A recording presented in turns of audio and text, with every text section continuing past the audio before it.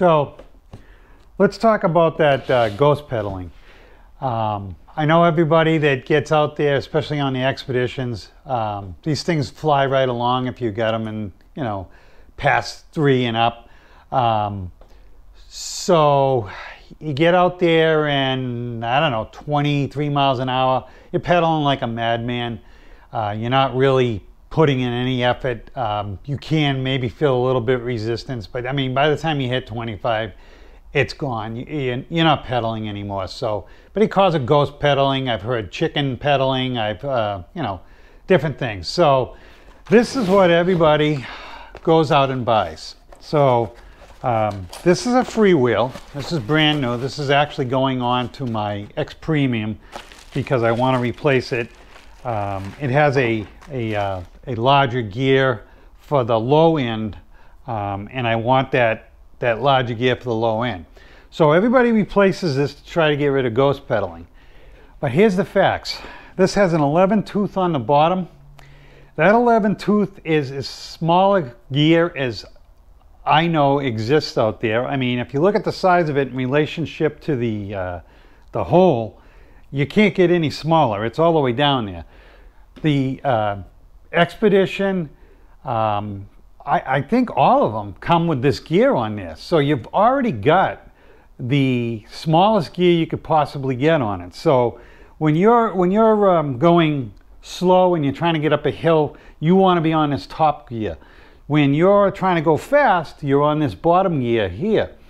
So changing this is not doing anything.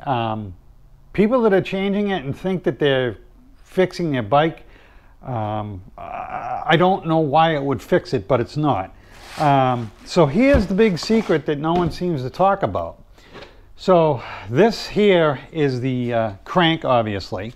And it goes through the bike, and well, like this, and you pedal. Well, for a bike, I mean, these things are essentially emulating mountain bike type things. You would never find a 52 tooth gear, crank gear on a mountain bike. They're always much smaller because you need that smaller gear so that it's easier to pedal when you're going through the woods, up the hills. So you'd be if you're mountain biking in the woods, you're probably down in these lower gears. You're not up to the higher gears. So this 52 tooth is pretty aggressive to start with, and it's because they're electric bikes that they put these on, I would imagine. But I don't think it's enough. They make them up to a 60 tooth that you can buy on Amazon or anywhere else. I know I always say Amazon because I always buy from there, but I don't get anything from Amazon, so I don't care where you get it from. But this outside piece that keeps your pants from getting stuck in the chain and the gear here, I could only find one with this on it in a 58 tooth. So I have changed it out to a 58 tooth. It has greatly improved my overall speed at 25 miles an hour. So if I went on a ride, the computer at the end would say I average 17, 18 miles an hour. When I go out on that same ride now, when I get back, my average is about 22 miles an hour. So I have picked up quite a bit on that pedal.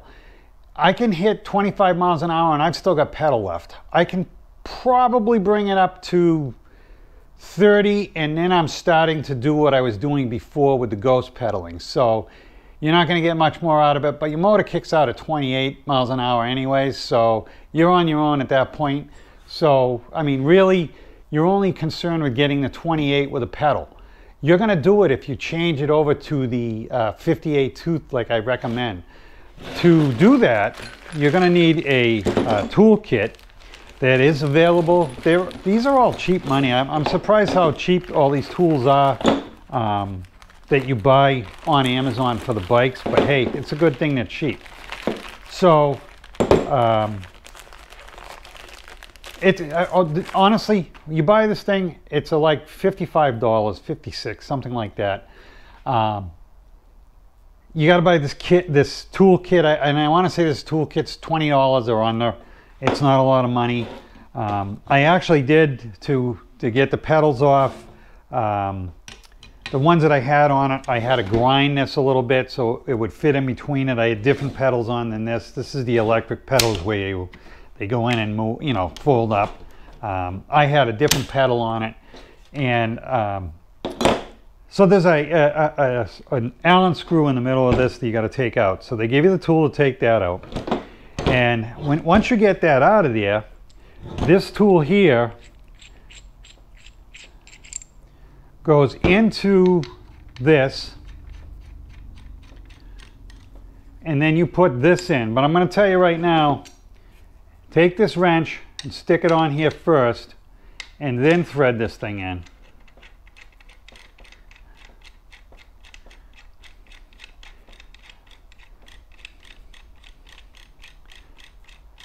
So it's not going to bottom up because it's not hitting. So it's going to hit the shaft going through. And once you do that, then you're going to move this to here, and you're going to tighten it more. So this is why you have the wrench on here. And as you tighten it, it's going to pull it right off. You do it on both sides. The other side, which is this pedal part, same way. That's off. Put the new one on, and then you just bolt it down. Piece of cake. So I'm going to take you over and show you what it looks like. I'm going to jump over to my portable GoPro here. This side here, that's that bolt I was talking about, that Allen wrench bolt. So here is that 58 tooth sprocket that I put on, crank. And you know, it looks very similar to the other one. It's bigger. The chain, you'll have to add about another 10 inches onto the chain, believe it or not. But it makes a big difference. If you put this thing on, I promise you're going to be happy with it if you're worried about ghost pedaling. If you're not ghost pedaling, then don't even bother. You know, what comes on the bike is fine. But I like to fly along on this bike. This bike is my street bike. I do take it on the rail trail, but I like to crank, so I want that tall gear in the front.